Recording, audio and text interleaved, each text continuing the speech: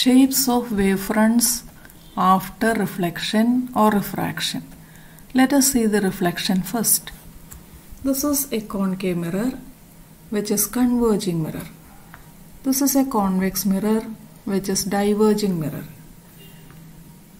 Suppose a plane wavefront is incident on a concave mirror as well as a convex mirror.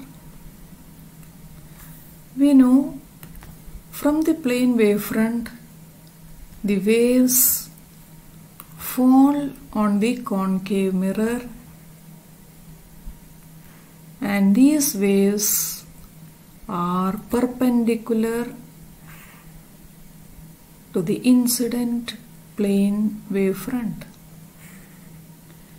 If you look at the extreme waves travel more distance, and you know, since it is a converging mirror, these waves try to converge towards the focus, whereas the wave through the principal axis reflects without any deviation.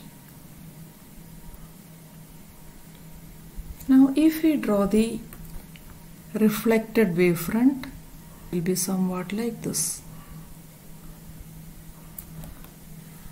Whereas in case of convex mirror, the waves are incident on the surface, and these waves are perpendicular to the plane incident wavefront. Since it is a diverging mirror, these waves diverge.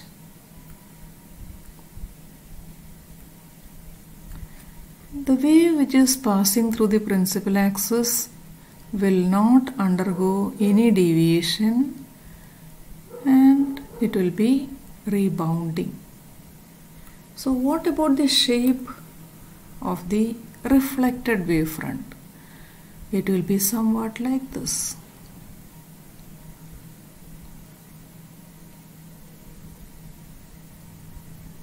So this is the shape of the reflected wavefront. Look at convex lens and concave lens. In this, refraction takes place. A plane wavefront is incident on this. We know the waves are perpendicular to the incident wavefront. The wave which is passing through the principal axis will not undergo any deviation. It passes without any deviation. Whereas the waves other than the one through the principal axis, after refraction, converges to focus.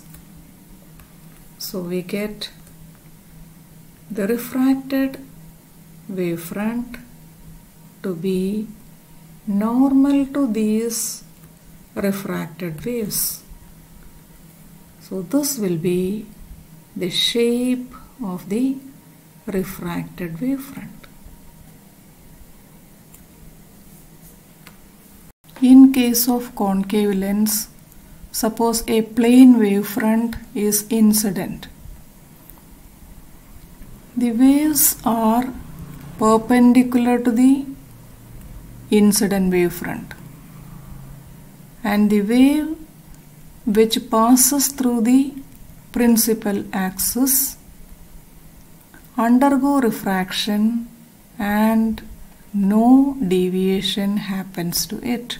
It goes straight along the path of the incident wave. Whereas those waves which are away from the principal axis undergo refraction and diverges. So these waves are diverging from the concave lens after refraction.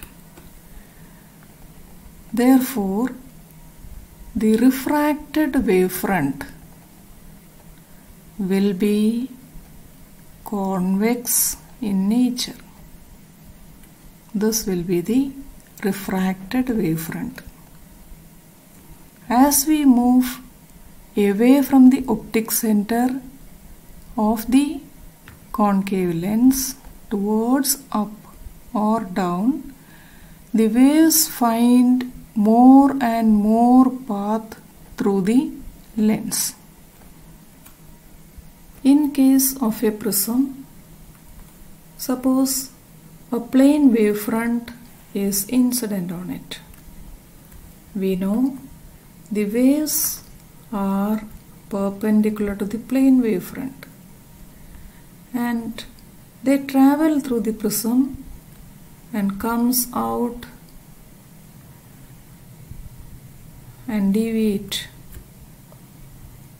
These waves, which are nearer to the center of the prism, travels little more distance than the previous one. Hence it can travel only less distance in the rarer medium. The wave through the base of the prism travels the maximum distance. So by the time the wave through the base reaches the end of the prism, the wave at the topmost point of the prism might have undergone refraction and the refracted wave reaches till here. Perpendicular to these refracted waves,